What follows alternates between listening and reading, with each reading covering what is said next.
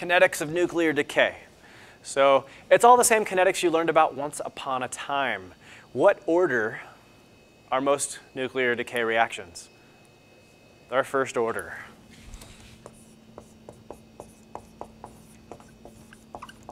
And so for nuclear decay, we don't have to tell you that they're, we don't have to tell you the order because we expect you to remember that they're all first order. In the kinetics chapter, any given reaction could have been zero order, first order, second order, and depending on what order, you would know which equation to use. Well, now for any nuclear reaction, you always know to use the first order equations. So in your first order equations,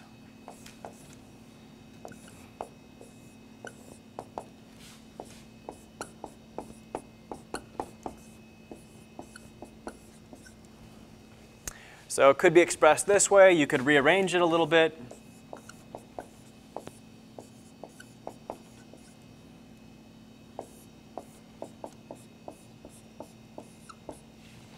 Make it look like this, something along these lines. The other one they usually give you is they'll give you the half-life for it.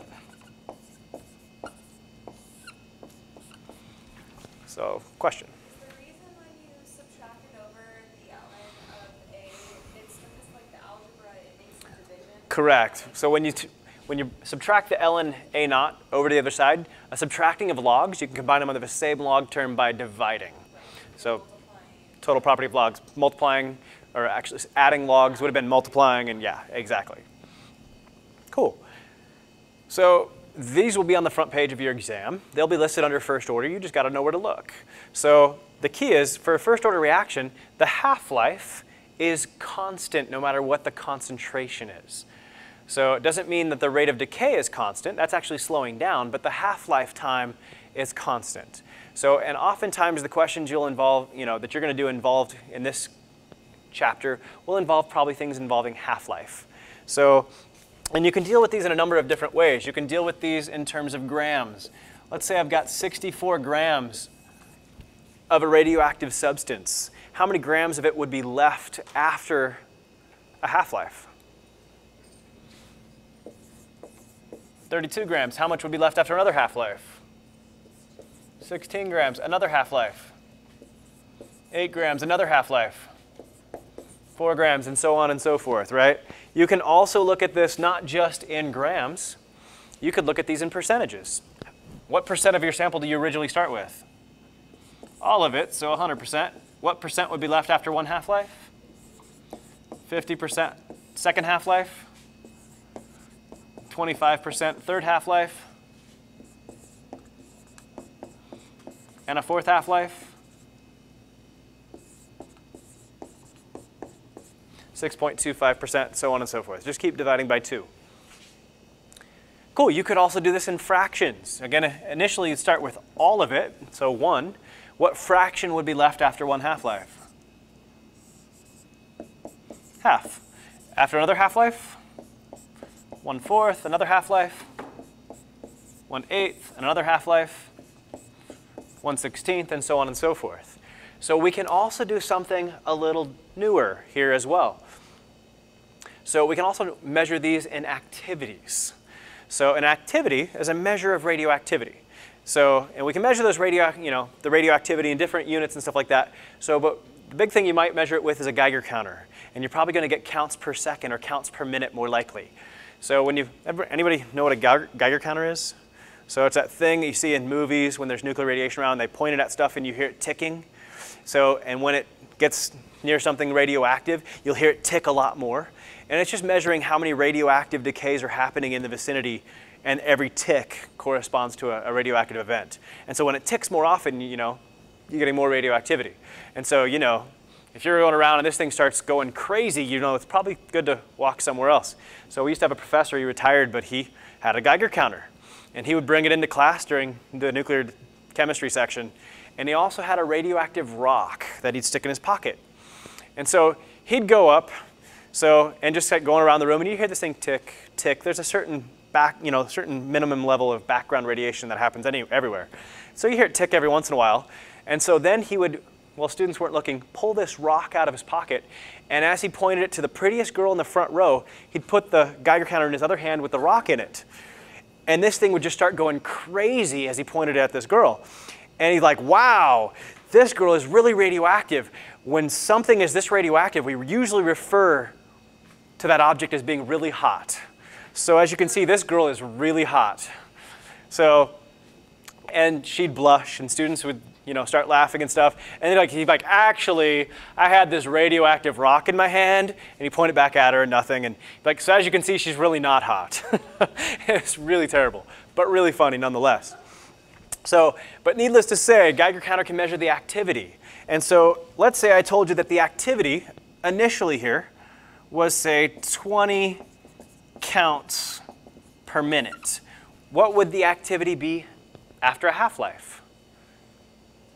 10. If you have half as much radioactive substance there, then you'd only have half the activity as well.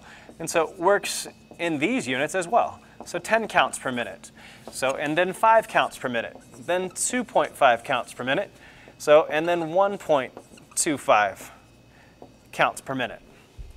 So for radioactivity, we got another way to measure the concentration of that radioactive substance. Cool. All right, so the types of questions you might get on something like this is, let's say I told you that you started with 64 grams of a radioactive substance. And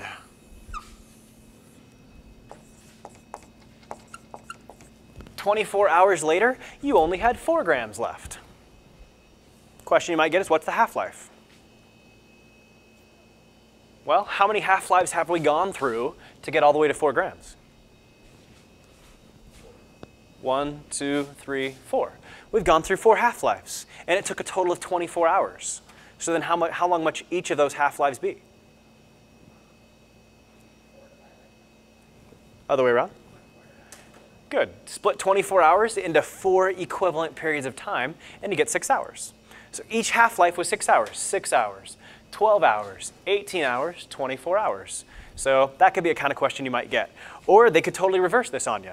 Notice, what if I told you instead that you started with 64 grams of a radioactive substance, and I said that the half-life is 6 hours. The half-life is 6 hours.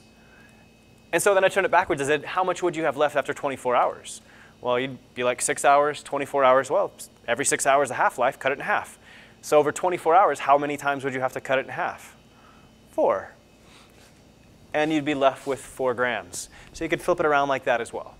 Now, hopefully, you're going to get nice round numbers. But what if I said the half-life here is 6 hours? And what if I said, how much would you have left after 20 hours? Well, that's tricky, right? Because it's not a perfect number of 6-hour periods, a perfect number of half-lives. 20 hours should be between what and what in this case?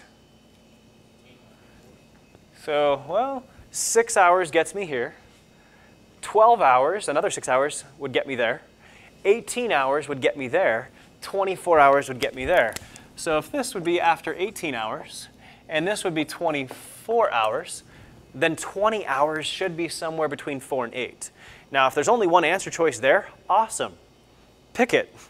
But what if there were 3 different answer choices all right in this region between 4 and 8 grams? Then you're going to have to do a little more plugging and chugging. If it's not a perfect number of half-lives, then you got to go back here. So to one of these 2. So, and actually, you probably use all of them. And the key to being able to having, the key to plugging and chugging these is you got to know K. Because I told you the half-life was 6 hours, then you can figure out K. Giving you the half-life is the equivalent of giving you K for something that's first order. And then once you know the K, then you can use either one of these. Plug the K value back in, plug your 20 hours of time back in, plug in the original concentration, in this case of 64 grams, and then solve for what the final concentration would have been. So, but really common on this exam is to get something involving nice, even numbers of half-lives. So nice round numbers, whole numbers of half-lives. So let's talk about radiocarbon dating for a minute. So radiocarbon dating, you hear a lot about this, in a variety of different topics and stuff like that, your biology class, for instance, stuff. So we just got to talk about what it is, how it works, and what it's effective for accomplishing. So radiocarbon dating. So it involves one of your more rare carbon isotopes, carbon-14. So 99% of naturally occurring carbon on planet Earth is carbon-12. Most of that other 1% is carbon-13.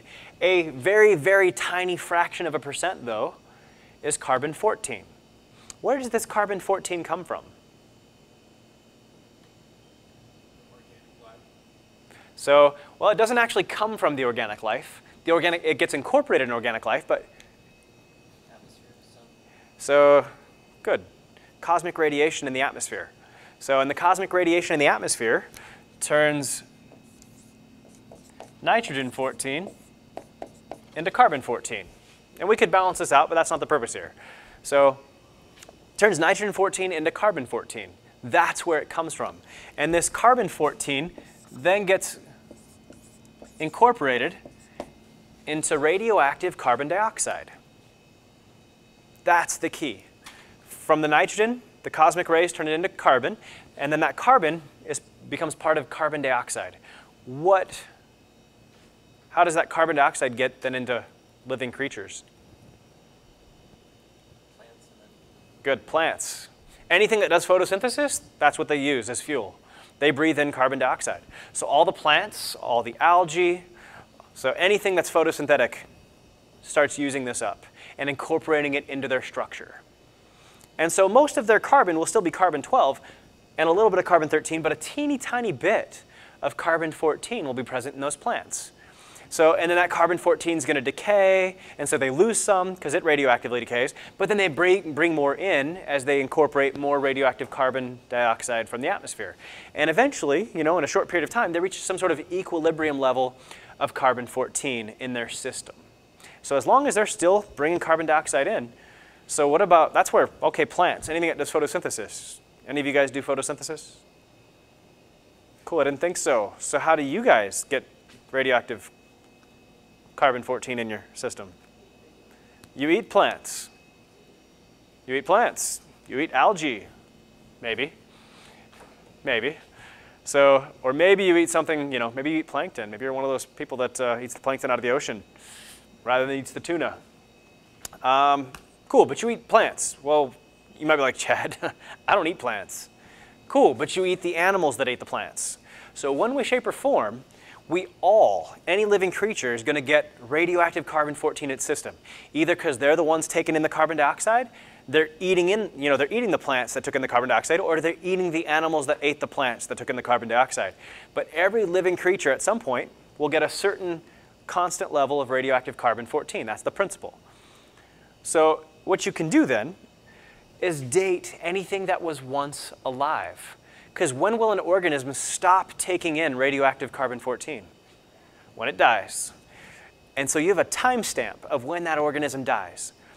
And so if you compare how much radioactive carbon, so we'll say in a piece of firewood found in an Indian cave somewhere, if you find out how much radioactive carbon-14 is in that wood, you can compare it to how much there would have been if it was still alive by just comparing it to something that's still alive. So we assume that the amount of carbon-14 in living organisms today has been the same in all living organisms for the last 50 to 70,000 years. So that's one of the big assumptions we make. So, and by comparing how much a sample has now compared to how much a living sample would have, we can kind of get an idea based on the radioactivity of how many half-lives it's gone through. And so the half-life for this radioactive carbon-14 is somewhere around 5,700 years. So 5,730 years. So let's say I knew that a living sample today, its radioactivity was 20 counts per minute. And so I found this wood in an Indian's cave somewhere, and it only had 10 counts per minute. Well, then I'd know it's 5,730 years old. So that tree was cut down or whatever a little over 5,000 years ago. So if you look, 20 to 10 to 5 to 2.5 to 1.25 and so on and so forth, every time you cut this in half, you get less and less. It turns out after about 10 half-lives, give or take, there's so little radioactive carbon-14 that you just can't reliably measure it. And so past that point, this does not work. And so as a result, radiocarbon dating is really only effective at measuring the age of something up to about 50,000, maybe to 70,000 years. And the older it is, the less reliable it gets, because you're just kind of measuring really tiny concentrations. So, but notice when we start dating things in the millions or billions of years, we're not using this. We're using other radioactive techniques, but radiocarbon dating only can date something if it was once alive, and only effective up to about 50,000, maybe 70,000 years at the most. Questions on how this works? So you could be given a question on this as well. And you could be given, the counts in a living tree, how much radioactive carbon it has, based on the counts per minute. And then you could say a certain sample was found, it has this many counts. And it's just a radioactive decay question. You use the first order integrated rate law, same calculations we just covered.